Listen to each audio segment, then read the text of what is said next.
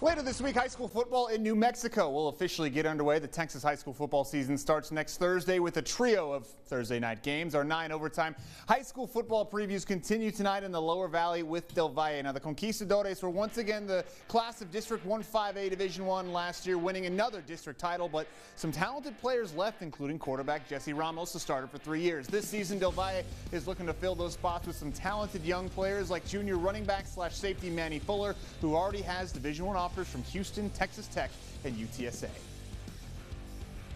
Last year we had a very strong sophomore class and junior class that came up and didn't spot play. You know, they had big roles and they came up big for us. We have some spots that we got to fill right now, but we are really comfortable and confident in the guys we got coming up. This year's team, I think we're really good. We're really young, so in the coming years we're going to be really good, but now we're just filling each other out. But yeah, we're really skilled. I think we're one of the most skilled teams in the city.